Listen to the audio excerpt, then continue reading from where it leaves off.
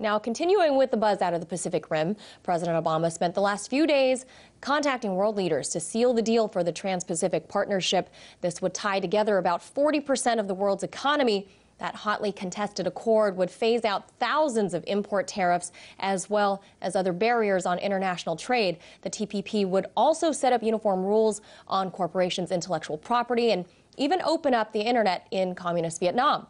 Now, one of America's biggest opponents to the bill, the Ford Motor Company, quickly issued a statement saying that this agreement would not meaningfully arrest currency manipulation by the U.S. and its trading partners. So joining me now to discuss this is Thom Hartmann, the host of The Big Picture here on RT. Tom, thanks for running over here to talk about this very important topic. My pleasure, Manila. It's nice to be here with you. Now, the White House says that passing the TPP means, I mean, they're selling it to us in a way that they're saying that it's more jobs for the middle class and it's going to build a stronger economy. But as someone that is very familiar with this subject, and you talk about it on your show as you did earlier this year, and ongoing, how do you explain this to the millions of Americans out there watching this and going, hey, that doesn't sound like a bad deal, Tom? Yeah, well, you know, here's the logic that's being pitched. There's millions of consumers in the Pacific Rim, right? Vietnam, Brunei, Malaysia, who just love to buy American stuff. And so if we just open the market to them, they will buy more American stuff. The problem with that is twofold. Number one, with the exception of Japan, all these countries are far poorer than the United States, some of them profoundly poorer. I don't think Vietnamese consumers are going to be buying multi-thousand-dollar American, well, they're not going to be buying Fords, for example, which is why Ford is saying, hey, wait a minute. You know, the stuff that we would be exporting into markets like that would be relatively meaningless in terms of value. There's just not enough money in those markets. On the other hand, in those markets, there's lots of folks who are willing to work cheap. And there are countries that are willing to say, oh, yeah, we enforce environmental regulations, you know, and just kind of look the other way. And so just expect to see the exact same thing we saw after NAFTA, the same thing that we saw after CAFTA, the same thing we saw after the GATT and WTO, which is another couple million American jobs going overseas. And never coming back? Well, until or unless we get somebody who, as a president, is going to change these laws or ignore them. This is the good thing, because this is not being done as a treaty, even though it should be a treaty. It's an international relationship. Treaties require 2/3 of the Senate. They knew they could never get that, so they're calling it a trade agreement. As a trade agreement, a future president could repudiate it. Now, I want to switch over to talking about meds and doctors. Doctors Without Borders criticized the TPP, saying that it'll, quote, raise the price of medicine for millions by unnecessarily extending monopolies and further delaying price-lowering generic competition. And they also tweeted this. They said, big losers are patients in developing countries. Negative impact will be enormous. Now, with such catastrophic implications on the greater public health, I mean, across the globe, how can this part of the deal be justified? Well, the deal was negotiated in secret by corporate lobbyists and lawyers on behalf of corporate lobbyists and lawyers, on behalf of big transnational corporations.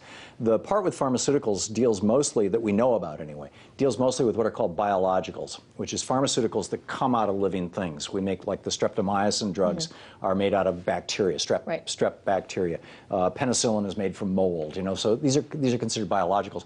The hot new thing right now is biologicals like Herceptin, which is used for breast cancer. It's $100,000 for treatment with Herceptin. And there's a whole new variety of these biologicals coming out, mostly for cancer, but for a whole variety of very serious illnesses.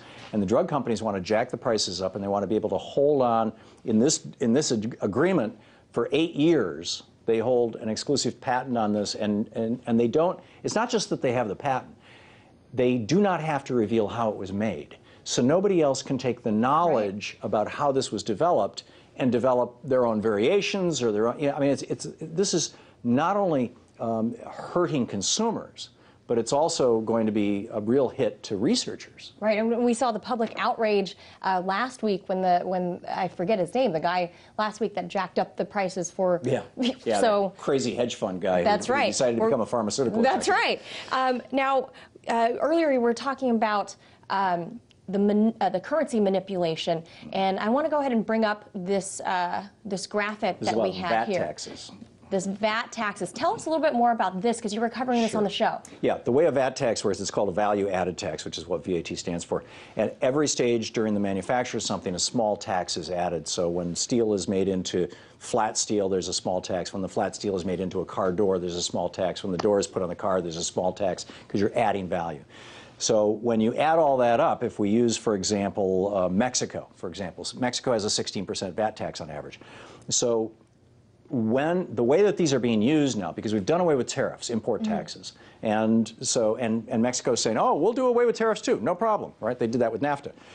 But they've got the 16% VAT tax, which means that if Ford wants to export a car into Mexico, they will be hit with a 16% tax at the border on the way into Mexico. It's a VAT tax.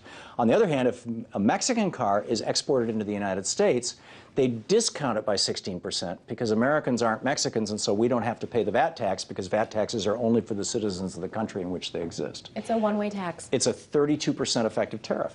Yeah. Yeah, it's amazing. It's a one-way tax. That's, lots more is going to be unfolded, obviously, in the coming weeks. Thom, thank you so much for joining us to talk about this very important topic. That was Thom Hartmann, host of The Big Picture, right here on RT.